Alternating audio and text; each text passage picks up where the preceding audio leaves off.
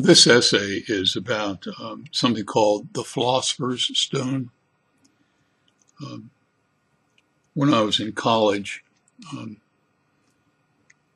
I was a philosophy major, and I was absolutely fascinated by the notion that back over 2 millennia ago, Plato came up with in his one of his writings the began the issue of the Philosopher's Stone.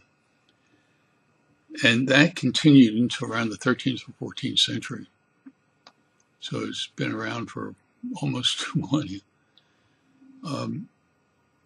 And back at the time, 600-700 years ago, the alchemists, the people that were into alchemy, were trying to take what they call base metals, which were things like lead, and then through some kind of magical transformation that they would make the lead into gold.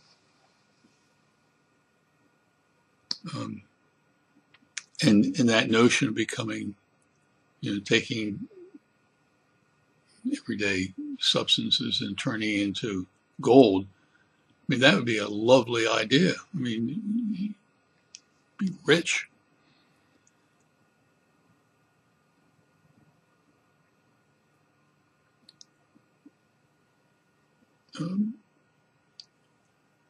That was the beginning of my adult life.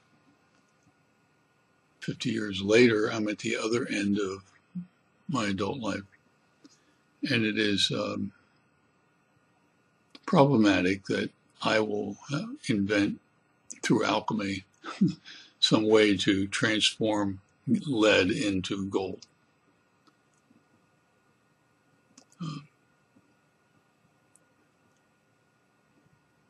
And interestingly, when I was in high school and graduated from high school in 1961, in that year, I had to memorize, or I picked whatever I wanted to memorize, but one of the prose was from Silas Marner. In olden days, angels came and led men away from the city of threatening destruction. We see no white-winged angels now. That was from Silas Marner. Silas Marner was written by George Eliot in 1861, 100 years before I graduated from high school. A century after she wrote that novel, I was quoting and reciting in front of Mrs. Davis, my 12th grade English teacher. In olden days, angels came. Silas Marner was preoccupied by making money and retaining money. He was a miser.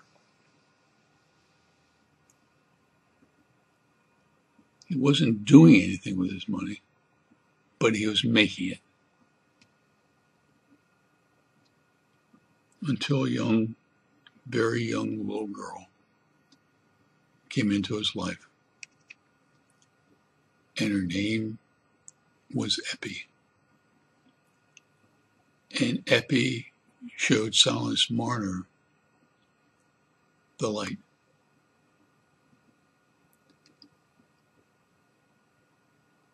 So this essay is about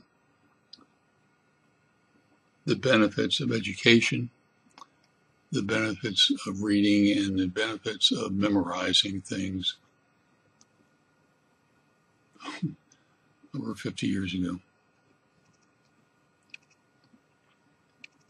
I learned a lot. I mean, of all the things that I remember from Mount Lebanon High School, that is the one thing, the memorizing of poetry and prose. To this day, I still remember good chunks of what is so rare as a day in June will never come more perfect days when the earth and heaven. But it helps me frame who I am. I'm not going to be the miser. Not like the old Silas Marner. I know that there are people in this world that are out there that are suffering and hurting.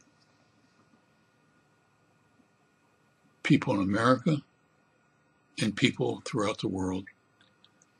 I've traveled in America, in North America. I've traveled throughout the entire world.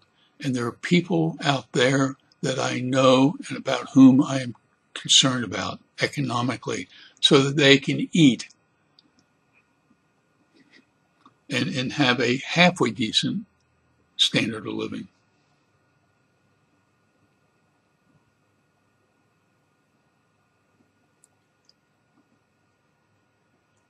Each of us needs to understand that the accumulation of gold does you no good unless you learn how to share your wealth.